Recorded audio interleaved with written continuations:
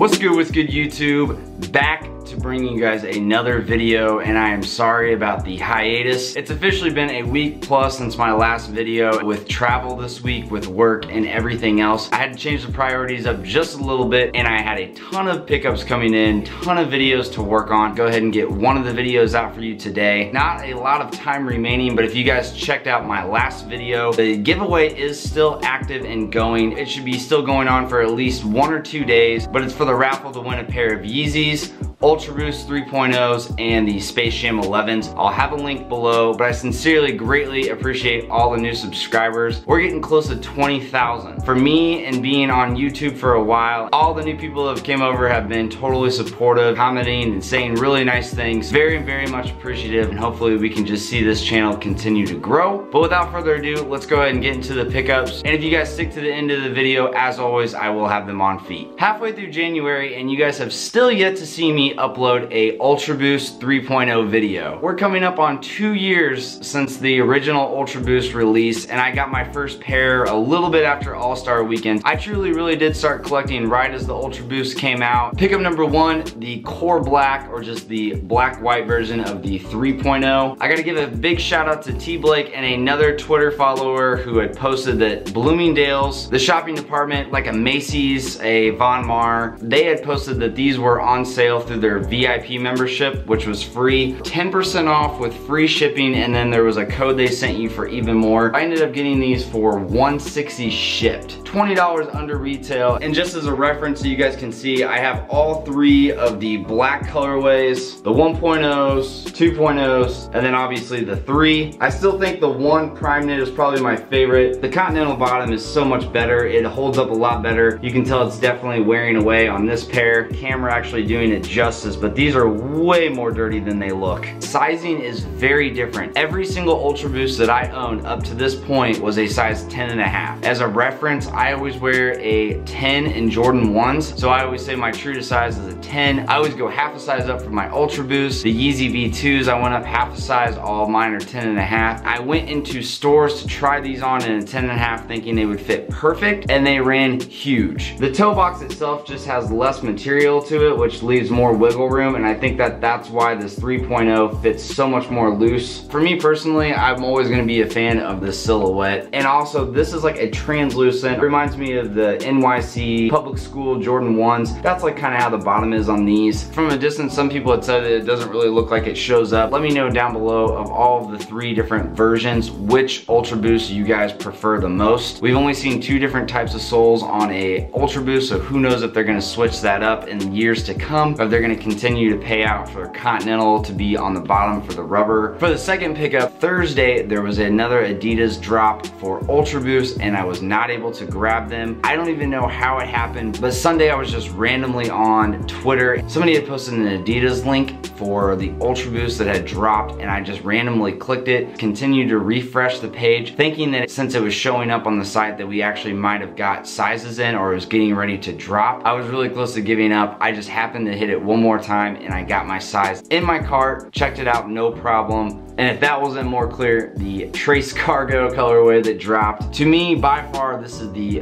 best colorway that has dropped of the 3.0 versions. I was a big fan of the Chinese New Year's, but this to me is a much more wearable colorway. Glad that I did not have to pay resale for. Grail status to most. You guys can see the difference in the colors. That's definitely noticeable. You can see up here how it's a much darker, and then it actually fades. The colors are a little bit more resembling together, but still they're completely different shades of green.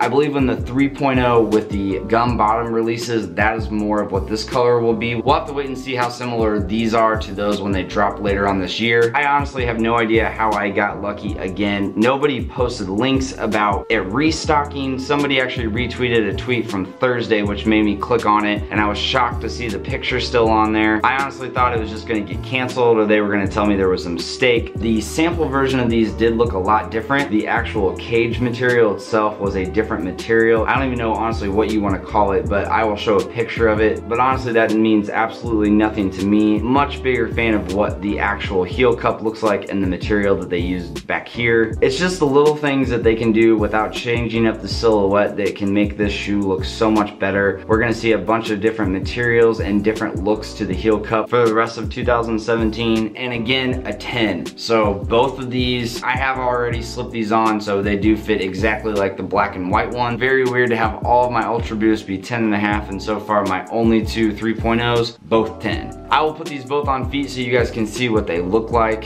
Let me know which 3.0 you're looking forward to for 2017. Truly have 3 more videos I need to get up and get going for this weekend. Once again, thank you to all the new subscribers and all of the people who have been here since day one. It truly means a lot that you guys would take time out of your day to watch my videos, so please believe me when I say I genuinely appreciate and always enjoy answering your guys' comments. However, that's gonna do it for today, and until next time, I will talk to you guys soon. Peace.